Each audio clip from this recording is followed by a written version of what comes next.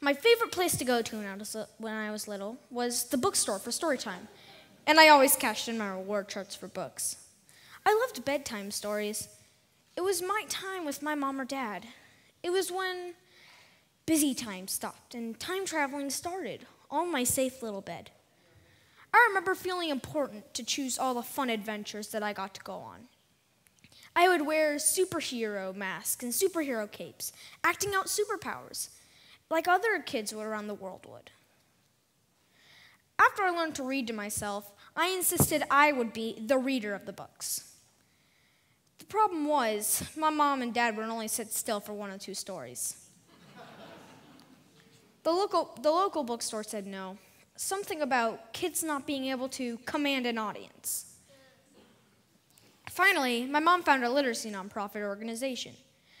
The director, Miss Robin, admitted I was very young, but supported my love of reading and said we could start small and give it a try. Yes, it's Ripple time. This was my chance to go to schools and read to kids who are ready to read. I remember going to my first school. I was 7 years old. We were driving up there, and we pull up, and it's this huge school, way bigger than mine. And there are these big, scary Harry Potter-looking gates, and all the kids are bigger than me. I was really nervous and sick to my stomach. I reminded myself many times that day that superheroes must be strong. I didn't need my red cape. A few months later, I was reading to schools every month and getting lots of kids excited about reading. Miss Robin even sent me envelopes full of thank you drawings from kids telling me they loved reading at home now.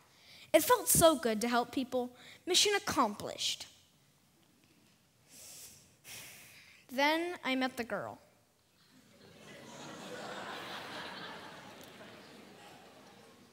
I had just finished reading a fun book to a classroom of 10-year-olds at a school in Compton, and my Grammy made puppets of my favorite story characters, and I was on fire. I was now brave enough to have a question and answer at the end of story time, and the girl sitting in the middle of the group asked me a question. She asked me, "How can you read so well if you're only 7 years old?" With a proud smile, I told her, "I have a cool library of books at home." Then it happened.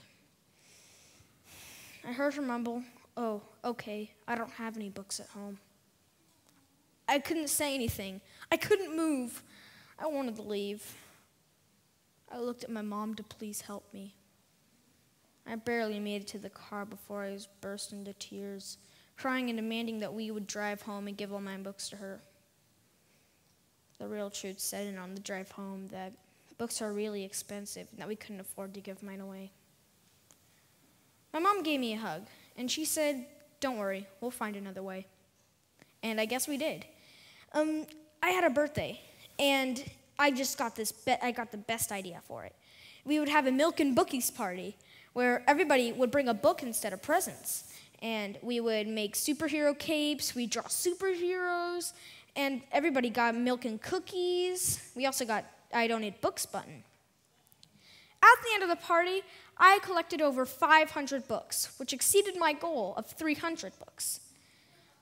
I gathered up some friends who were ready to help, and we drove to a local hospital and gave all the books to kids fighting cancer. So I went back to the school in Compton, several times to read, actually, secretly hoping to find the girl with no books. I never saw her again.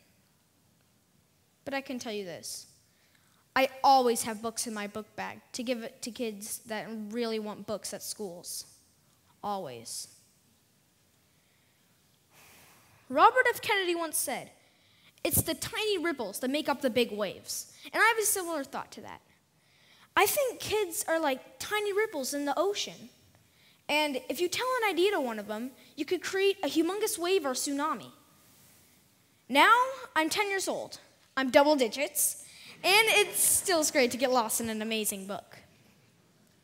I still volunteer with Miss Robin, and I gave my red cape to my little brother, who thinks he has supersonic speed abilities. I've learned entrepreneurial skills like how to raise money, go after grants, and ask for tons of help. I'm working with cool people with big hearts who are helping me donate thousands of books to build libraries in Peru, the Philippines, and my next stop is a book and boot drop in Guatemala.